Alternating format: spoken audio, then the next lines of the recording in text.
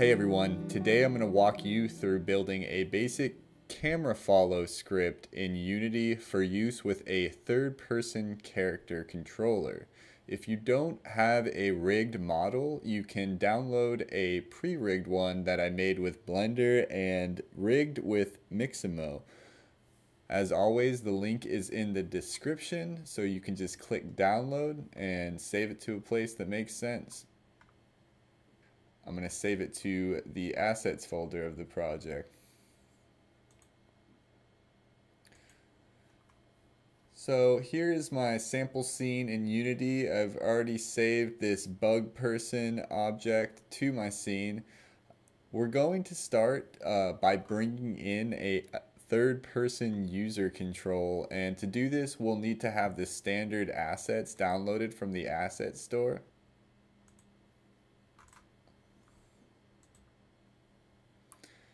So as you can see, most of our projects have been starting with this standard assets download. So maybe if you wanted to build a template file that just had the standard assets already loaded in, that could be a good idea.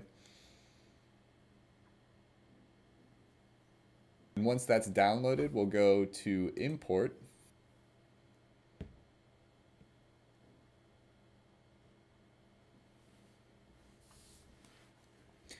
Alright, now I have my standard assets completely downloaded, so I'll go back to scene view and I'm going to build a basic scene for my character to move around in. So I'll go into the prototyping folder in standard assets and the prefabs folder in the prototyping folder. I'll pull in a floor and I'll zero out its position.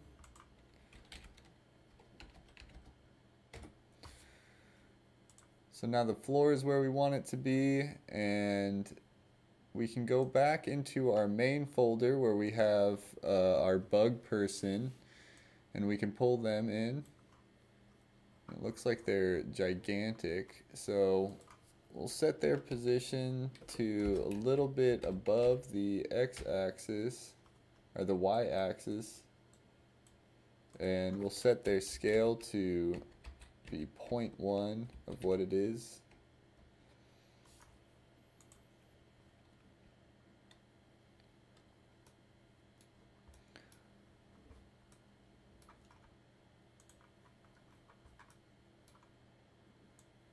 Now we'll just change around the lighting a little bit, get some light on our character's face.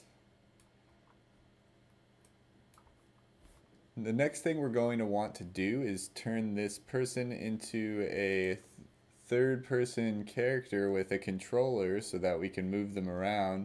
And to do this, we're going to want to add the third person user control. We can do this by going to add component, third person user control. Some things we're going to want to check out once we've added this third person user control is we're going to want to make sure that our person is set, our bug person is set to a humanoid rig. And that the third person animator controller is set in the controller parameter of the animator. We also might want to bring the jump power down to about 6 and make sure the ground check distance is at 1. When we go to play, looks like our character's moving around.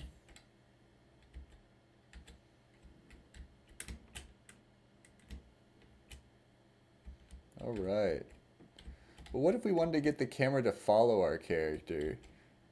This is where we'd have to build our camera follow script, and this is what this video is going to be about. So to start, we'll want to move our camera into a position that makes sense for following the character. I usually like to go a little bit behind the head, sort of give this third person view. Maybe about right here.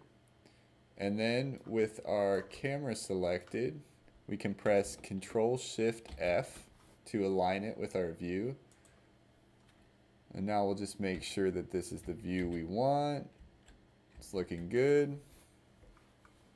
Alright, so with this main camera selected, we'll want to add a component, a new script, and we'll name this camera follow.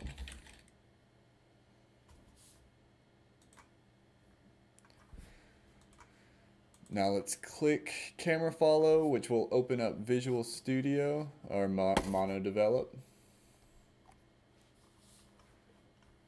Now the first thing we want to do in our camera follow script is set a public game object variable, which we'll call player. This will take in our bug person, third person controller.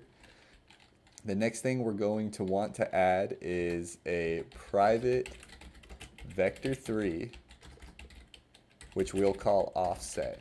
And this will be a transform that will offset the player's location from the camera's location. So this offset will be declared on start, and within our start function we'll set the offset to transform.position minus player.transform.position. So wherever our camera is aligned, it will follow the player from there. And then within our update script, we're going to want to set this transform position equal to player.transform.position plus offset. We'll give this a save. Now when we go back to our game,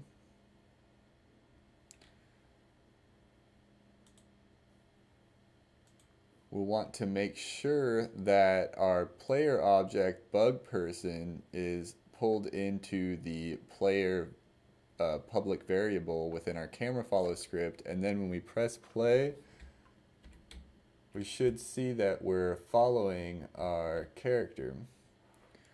Now this is all fine and good, but it doesn't really read like a normal game. For instance, if I wanted to look over to the left or to the right, I wouldn't have a way of doing that. Most games you have some sort of mouse look function, which we can build into our camera follow. I also noticed that whenever the player looks, it's not directing to where the player is looking, which is kind of just disorienting for the user, and makes it so we can really go only one direction with this character. So now that we've noticed sort of the setbacks of our current script, we can go back and refactor our code. We'll want to build in some sort of axis look functionality within our update. And so to do this, we'll set some variables in the beginning of our script, the first of which will be a float, which we'll call sensitivity. This is public, so we'll be able to change it within the game. Next, we'll set another float that is our max Y angle, which we'll set to 80F.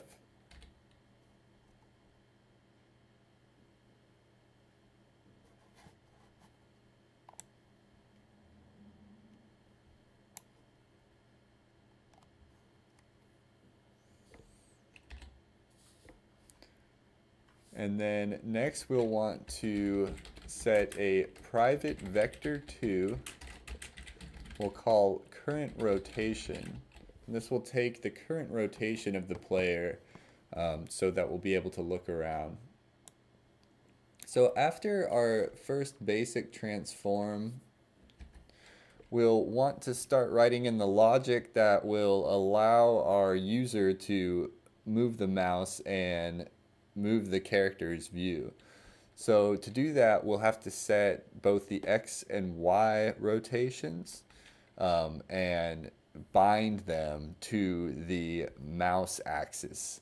So to do that, we'll take our current rotation variable .x plus equals input.getAxis, which will get the mouse direction, mouse X, and then we'll multiply this by sensitivity. Next, we'll want to take the current rotation of our Y and subtract the mouse's Y-axis, and we'll multiply this by sensitivity once again.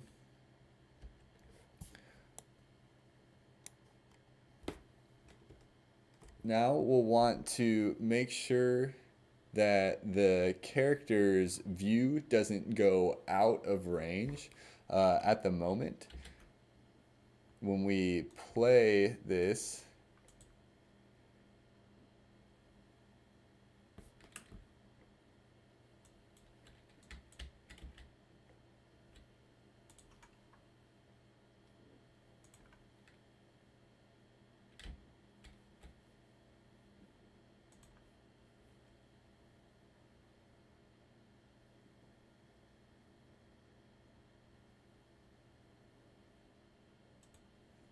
alright, just cut that part out.